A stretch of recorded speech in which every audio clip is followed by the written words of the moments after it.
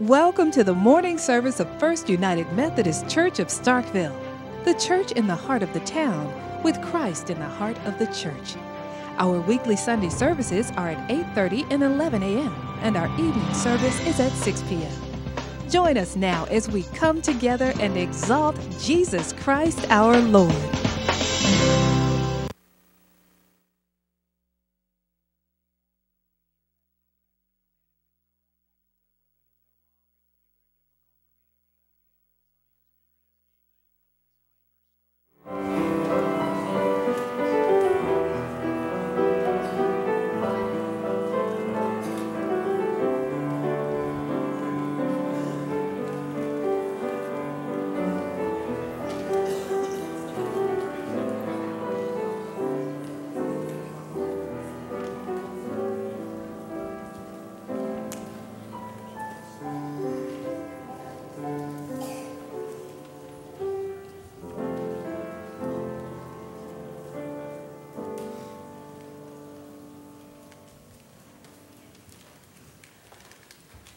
This the Lord's house on this the Lord's day. Let us rejoice and be glad in it. It's wonderful that we can all be gathered here together at First United Methodist Church to worship God and to be in this warm fellowship. So we want to offer a special welcome to all of you visiting with us today and ask that everybody take a few moments and sign the friendship registers located in the pews near you and pass those down and get to know those sitting around you at this time.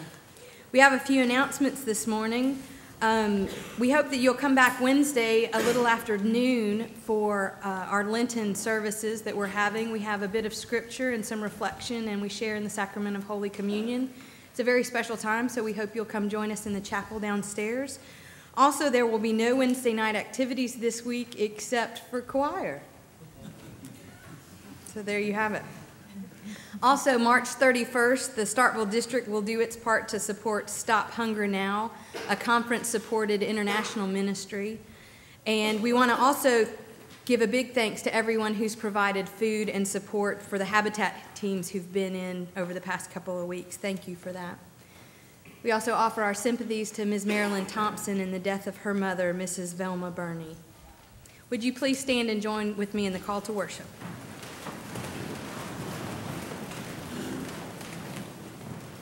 O God, you are my God. I seek you. My soul thirsts for you. My flesh faints for you, as in a dry and weary land where there is no water. So I have looked upon you in the sanctuary, beholding your power and glory. Your steadfast love is better than life. My lips will praise you. I will bless you as long as I live. I will lift up my hands and call on your name. Let us pray. O God, we call upon you this morning and every morning to be our strength and our salvation. Come and be with us and renew us with your life-giving spirit. We need you so. We ask this in the precious name of Jesus. Amen. Our hymn, Savior, Like a Shepherd Lead Us, is numbered 381 in your hymnal. Let us sing together all stanzas, please.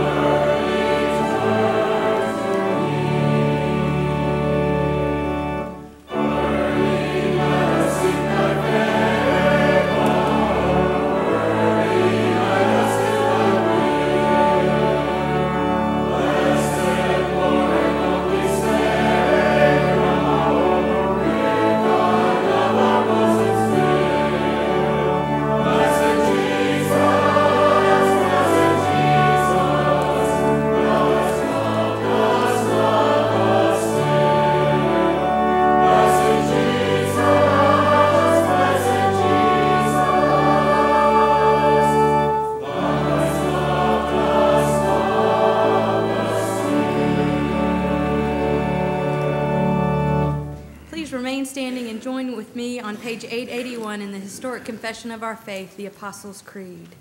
I believe in God the Father Almighty, maker of heaven and earth, and in Jesus Christ, his only Son, our Lord, who was conceived by the Holy Spirit, born of the Virgin Mary, suffered under Pontius Pilate, was crucified, dead, and buried.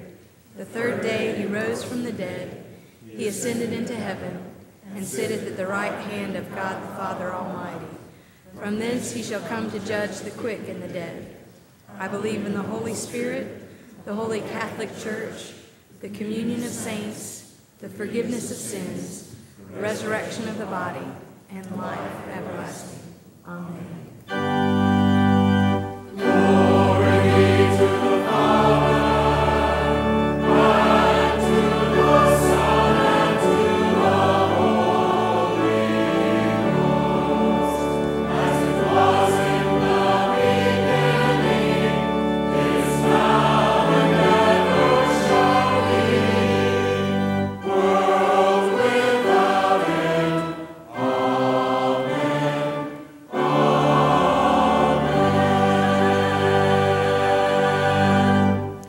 Please be seated, and at this time we'd like to invite Jennifer and Lance forward to present their baby for baptism.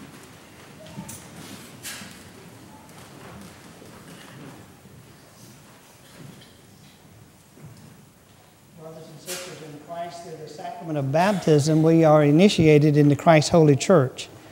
We are incorporated into God's mighty acts of salvation and given new birth through water and the Spirit.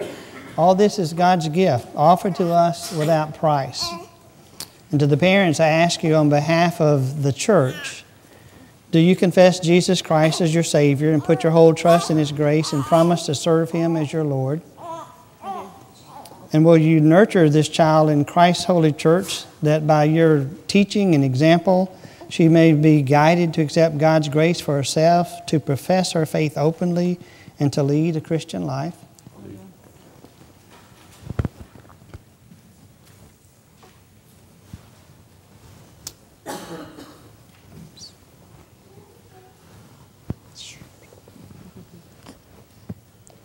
And what name is given this child?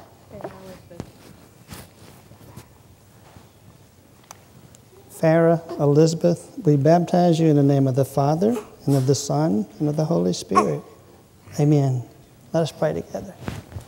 God, we thank you for this child, for her parents, for her grandparents, and all those who love her. We thank you for this church, and we just pray that this church and any church that she shall be a part of in coming days will guide her and teach her the ways of Jesus Christ so that she can make that decision in the future for herself. For this we pray in the name of Jesus. Amen. Okay.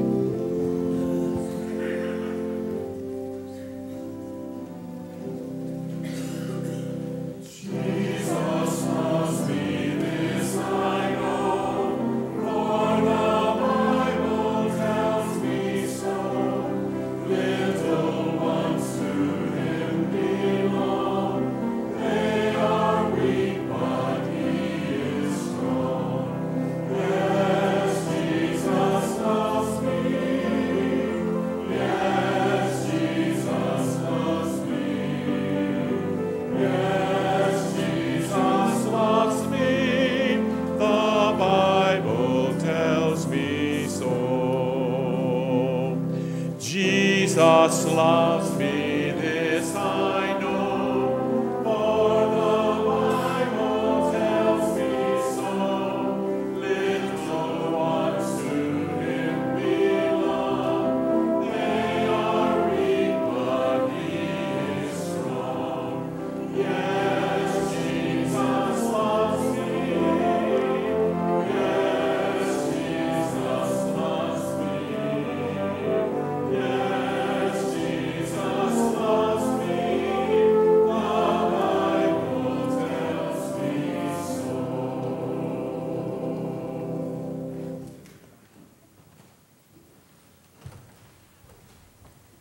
Congregation, would you stand and join with me in the pledge on page 44?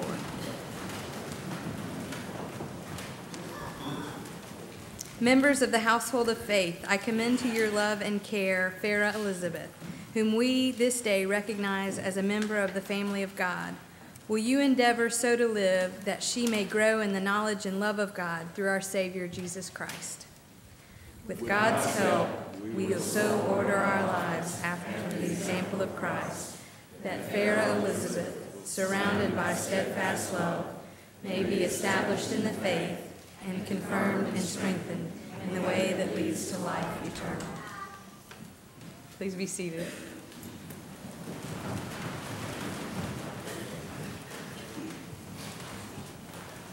Let us pray. O God of all creation, the days grow warmer as we enter the embrace of spring and the beauty of the earth is blossoming. We celebrate the rich array of colors bursting forth all around us. And just as the flowers and trees need water and sun, we need your grace and your sun. You constantly pour out your grace and love on us in hopes that we too would grow into the people you created us to be. We pray, O God, that the growth you are cultivating in our hearts can be seen in the ways we treat your creation. Let us turn our faces towards you and drink in your love and encouragement so that we might be more loving and encouraging to those around us, that we might be better stewards of the resources you have blessed us with. Imagine the growth of your creation, humanity, if all served out of your love and truly tried to love others as you love us. We know this dream of love can come true, for you planted the seed of your dream in your churches. But we need your help. If it were up to us, we would just plant our own seeds of prosperity and prestige, rather than water and nurture your seeds of compassion and care. You created us and connected our lives to each other, and you are what holds us together. So forgive us when we choose to plant our selfish seeds, and pour your forgiveness down on the dry and parched landscapes we have created in our hearts. Let your loving grace flow over the scorched wounds of our lives, and let your strength fill our weak spots so that we might continue growing into people who reflect your image that is in each one of us. And as we have surrounded this precious baby with our love and promised to help raise her in the grace and love of Jesus Christ, surround each one of us with your steadfast love so that we will continue growing in our faith. Let our baptismal vows be seen in our words and actions as we grow into the people you would have us to be. And it is as your people, your beloved community of faith, that we pray the prayer Jesus taught us so long ago, saying, Our Father, who art in heaven, hallowed be thy name. Thy kingdom come, thy will be done, on earth as it is in heaven. Give us this day our daily bread, and forgive us our trespasses, as we forgive those who trespass against us. And lead us not into temptation, but deliver us from evil. For thine is the kingdom, and the power, and the glory, forever and ever. Amen. And now if the children will come join Miss Jane at the altar.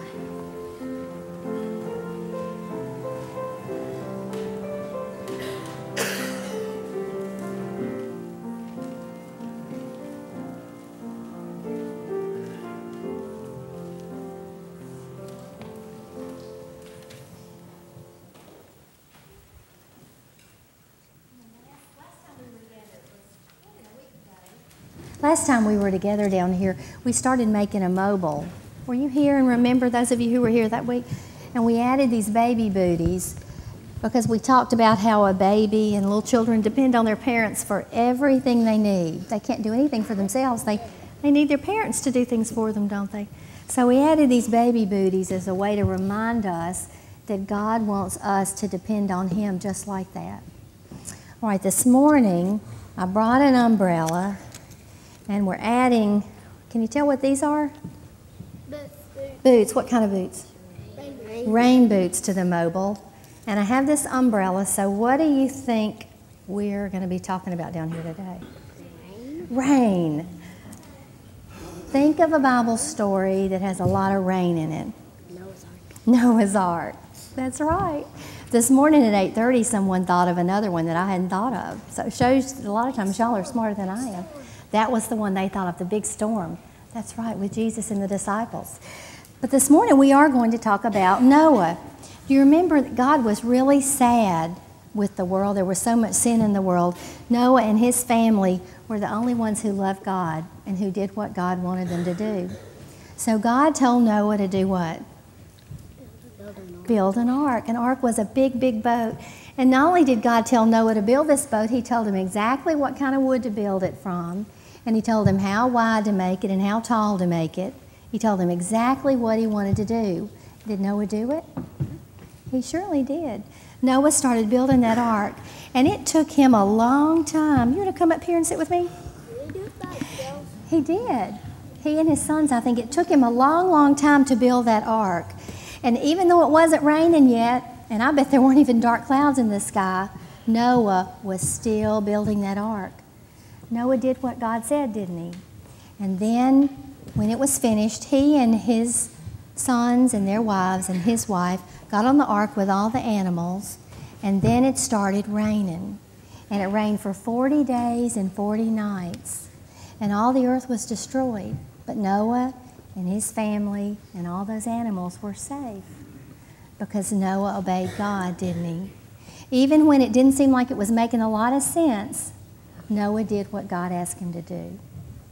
And that's what God wants us to do. And that's why we added these boots to the mobile, to remind us, first of all, when we depend on God for everything, God will help us know what to do so that we can obey him.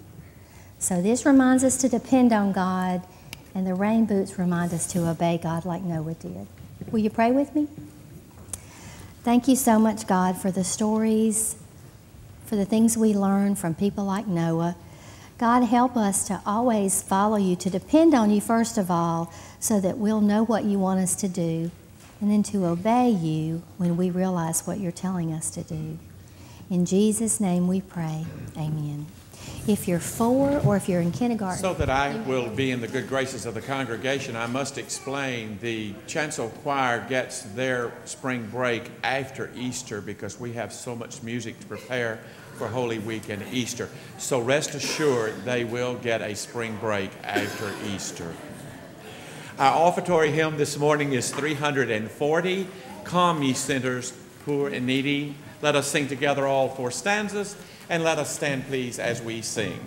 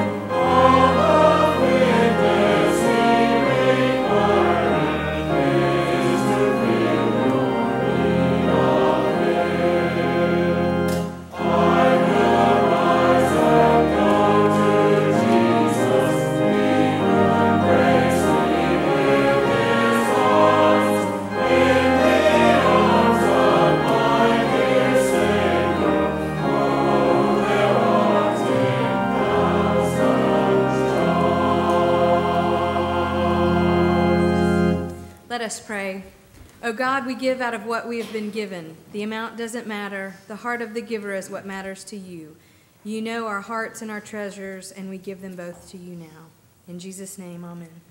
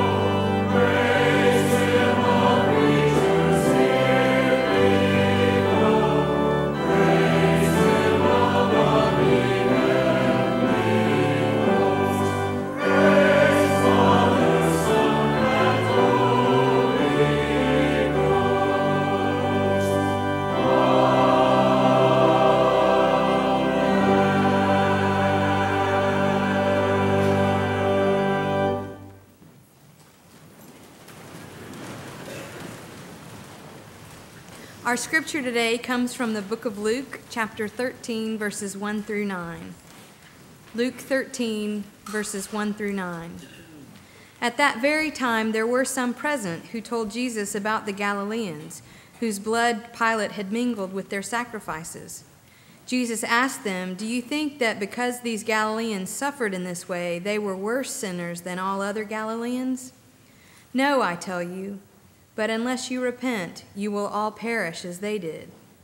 Or those 18 who were killed when the Tower of Siloam fell on them, do you think they were worse offenders than all the others living in Jerusalem?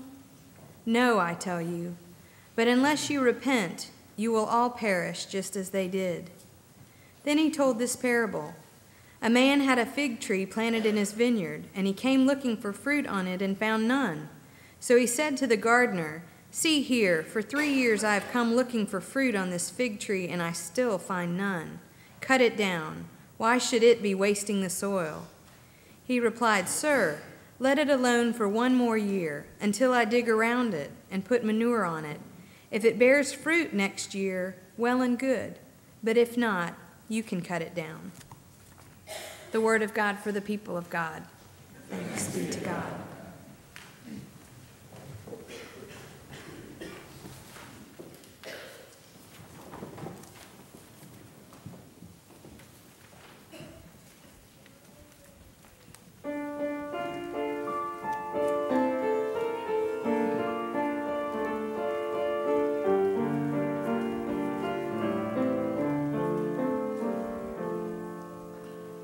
One night the Lord went out to pray alone in that dark garden, Gethsemane. And as he knelt there, he asked for strength to bear his heavy burden, Gethsemane. Oh yes, my Savior.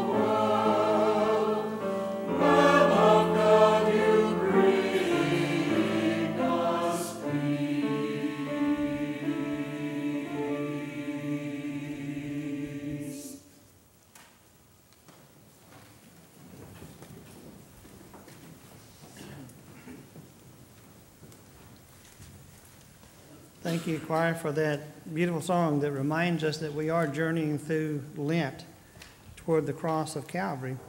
And thank you, Cliff, for reminding us of that old familiar hymn. Beautiful music today, and thank you for it. You know, I've always had a great love for biblical archaeology.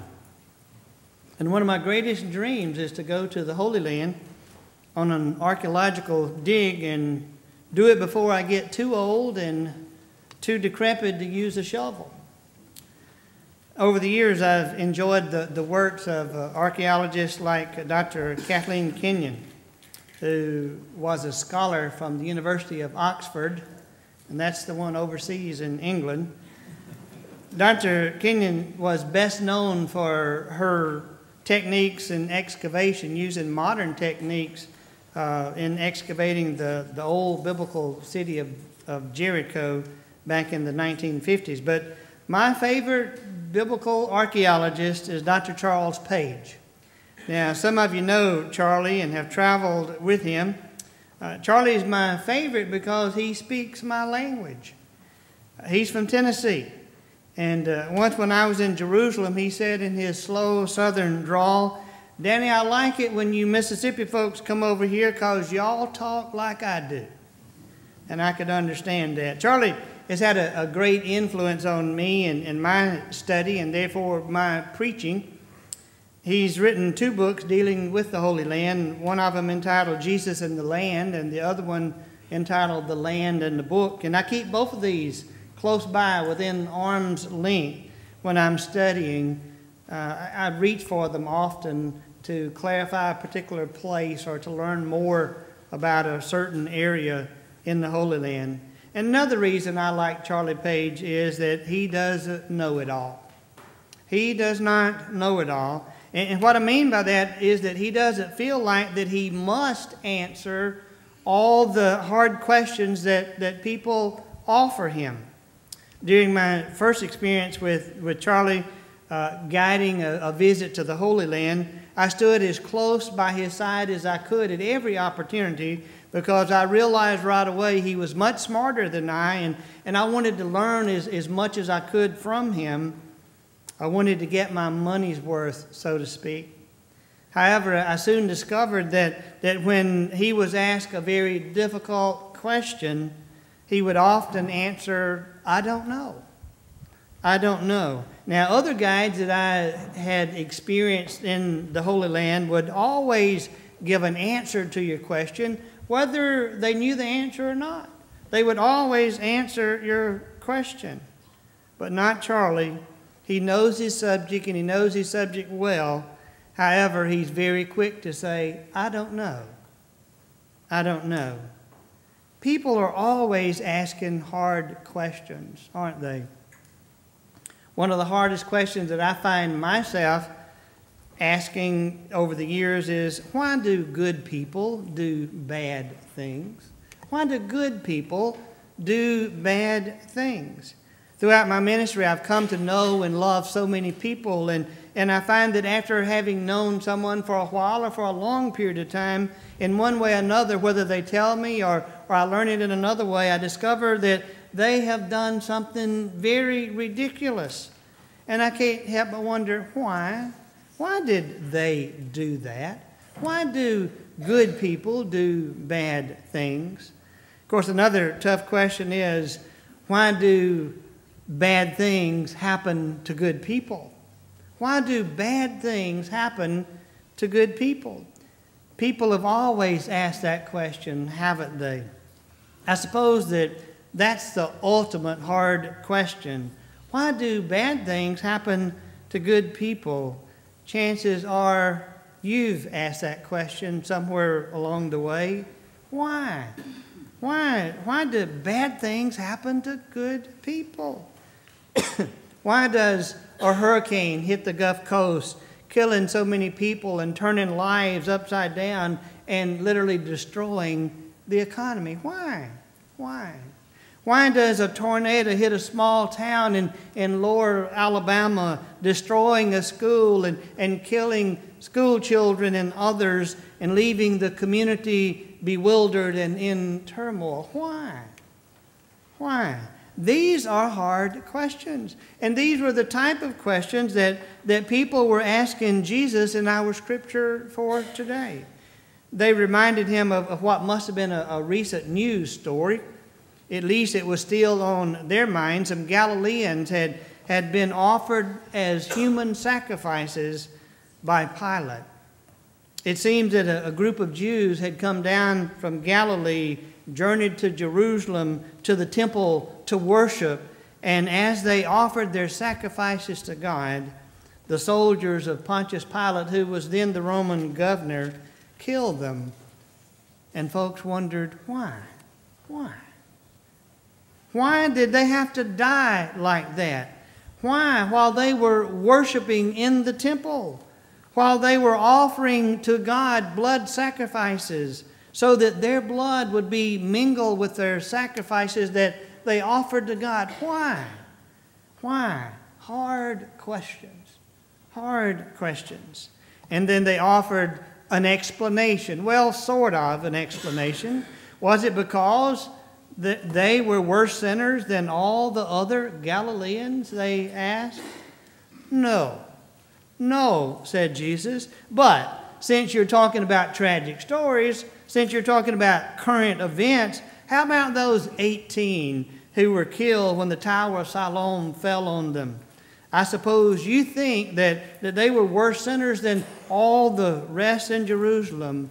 No, No, he said, that's not the answer. That's not the answer. And then Jesus told a parable as a way of changing the subject, I suppose, as a way of refocusing the crowd, to change their thinking from hard questions to hard truths. From hard questions to hard truths. The truth was that they needed to be more concerned about what was right with themselves than what was wrong with others. They needed to be more concerned about the fact that time was running out. Time was running out for them if there was a need for them to repent and change their ways. Not hard questions, but hard truths. Hard truths. Maybe people ask hard questions because they just don't know what to say in the face of tragedy, and they feel like that they must say something. Dr. William Sloan Coffin was the senior pastor at the world-renowned Riverside Church in New York City.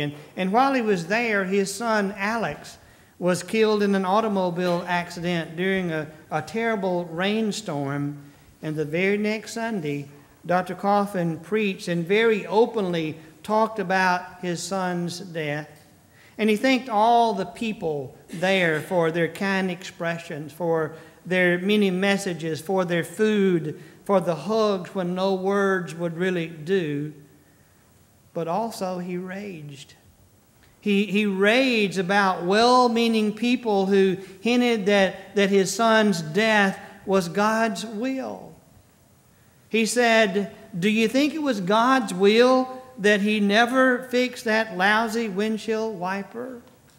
That he was probably driving too fast in such a storm as that? Do you think it was God's will that there were no lights on that stretch of road and no guardrails at all?" And then he said, and I quote, "One thing that should never be said when someone dies is, 'It is the will of God.'" Never do we know enough to say that. Wow, how powerful. Never do we know enough to say that. It's hard to let God be God, isn't it? It's so hard to let God be God. The parable Jesus told about the landowner who had a fig tree planted in, was about a landowner who had a fig tree that was planted in the vineyard. But after 3 years, the fig tree had produced no fig. So the landowner told the gardener, cut it down, it's taking up space, it's wasting soil. However, the gardener had a soft spot in his heart for a fig tree, and he begged the landowner, "Give me one more year. Just give this tree one more year. Let me work it, let me fertilize it, and let me till the soil around it. Then, if it doesn't produce fruit, you can cut it down yourself." Now there's a mystery here. There's a mystery in this parable that Jesus tells us. We don't know what happened to the fig tree. We don't know the rest of the story. We're not told that. We don't know how the story ended. But my friends, we do know this. The lowly fig tree had a gardener that cared for it, and a gardener that was willing to work with it and nurture it in the way that it needed to be nurtured. And we also know that time for the fig tree to do what it was meant to do was running out. Time for the fig tree to produce fruit was running out. And this parable, I remind you, was Jesus' answer to the hard questions that people ask him. People are always asking hard questions, always, when actually there are more pressing matters at hand. Today's scripture is about repentance.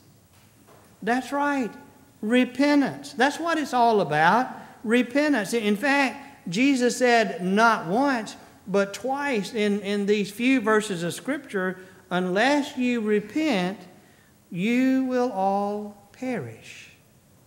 Did you happen to catch that? Did you happen to catch that right in the middle of the hard questions that's what Jesus said?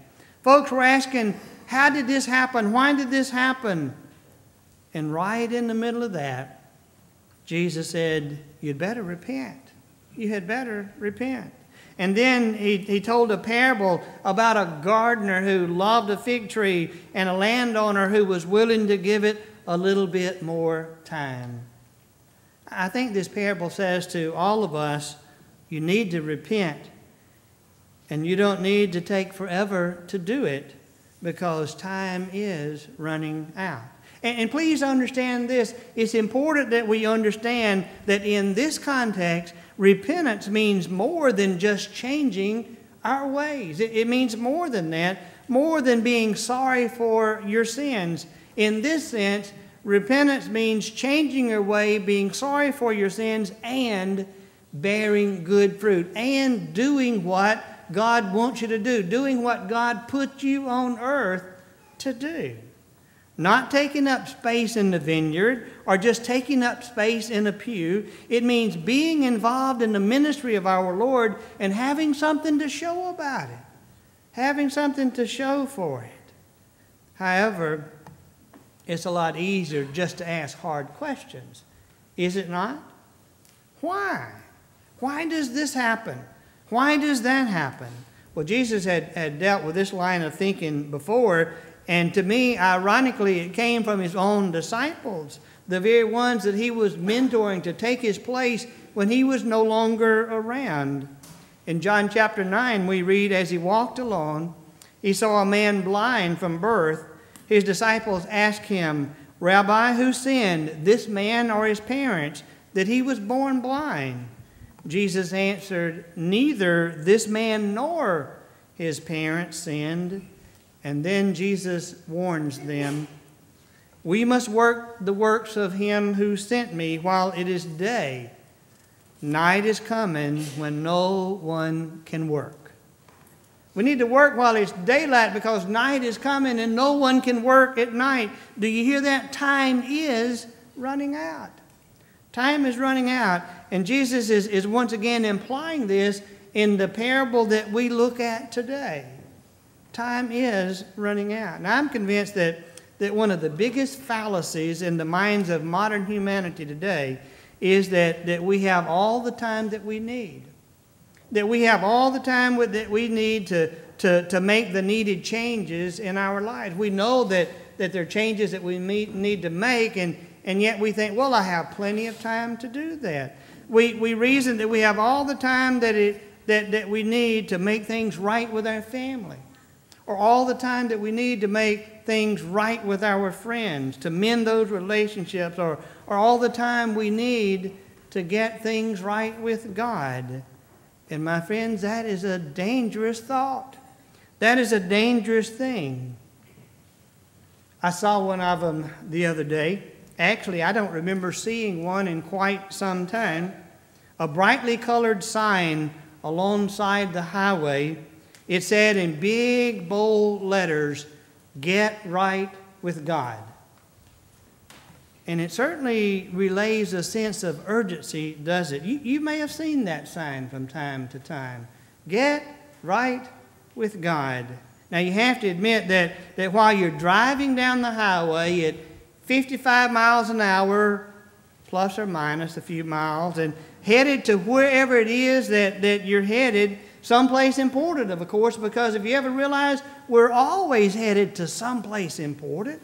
Have you ever thought about that? But we are. We're always headed to someplace important.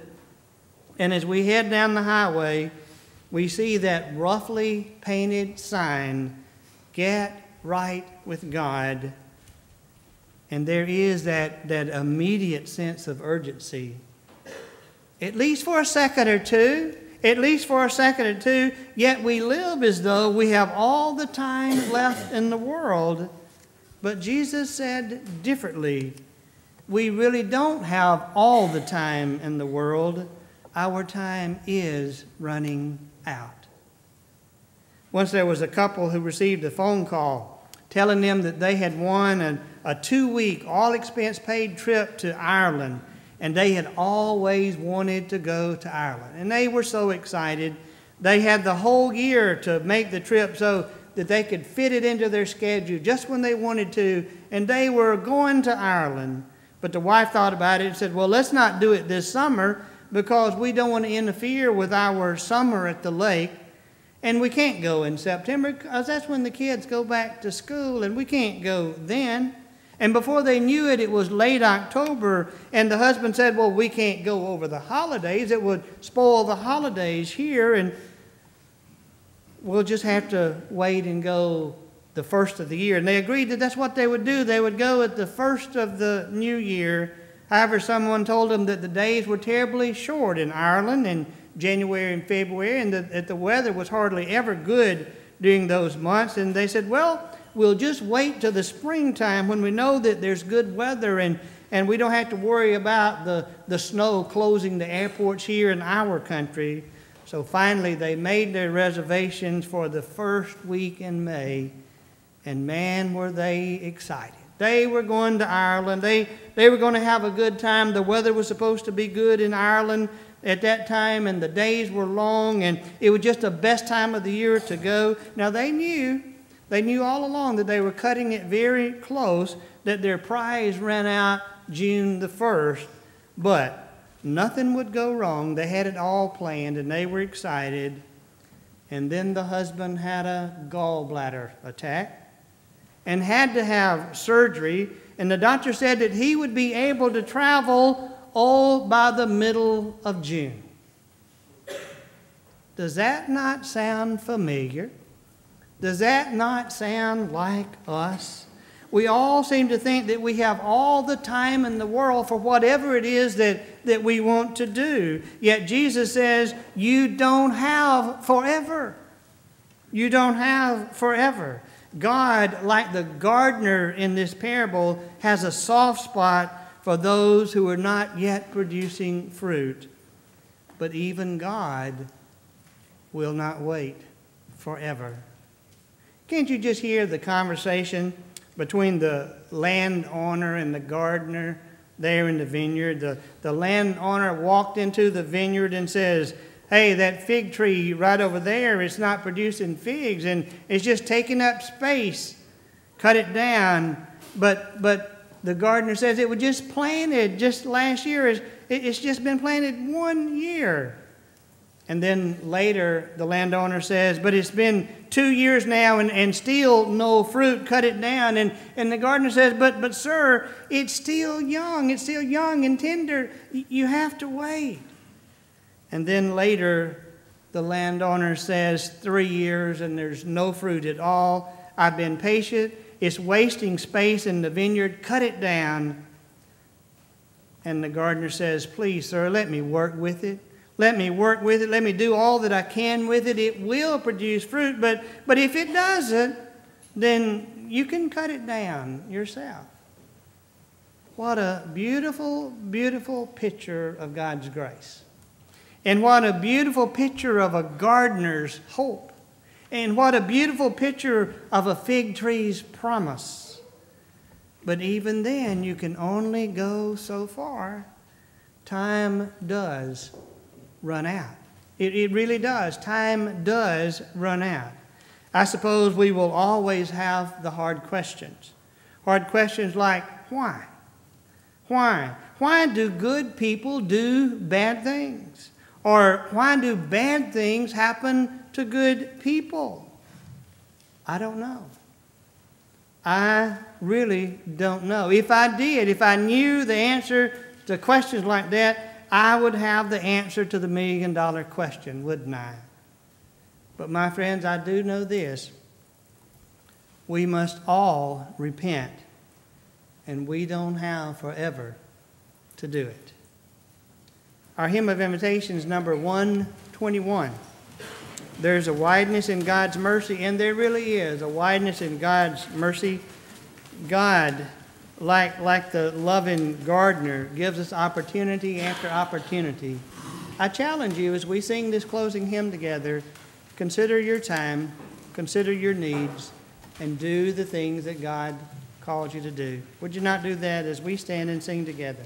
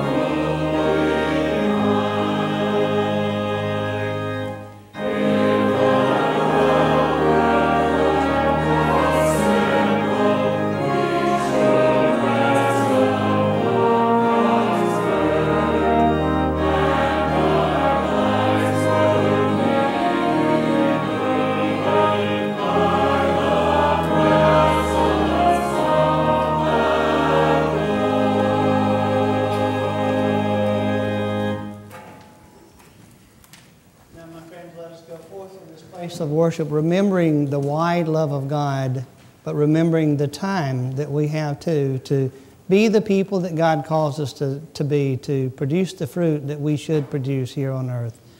Go in peace in the name of Jesus. May